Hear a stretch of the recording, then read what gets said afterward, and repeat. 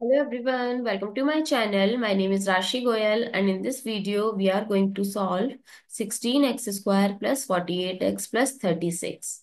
So let's factor this quadratic expression. So we can write this 48x as 24x plus 24x plus 36. Now from first two term, if I'll take 4x as common, so 4x plus 6. Now if I'll take 6 as common, 4x plus 6. Now if I'll take 4x plus 6 as common, so 4x plus 6, or we can say that 4x plus 6 whole square. Now to find the solution, we have to put this factor equals to 0. So 4x plus 6 is equals to 0. 4x is equals to minus 6. X is equals to minus 6 by 4. X is equals to minus 3 by 2.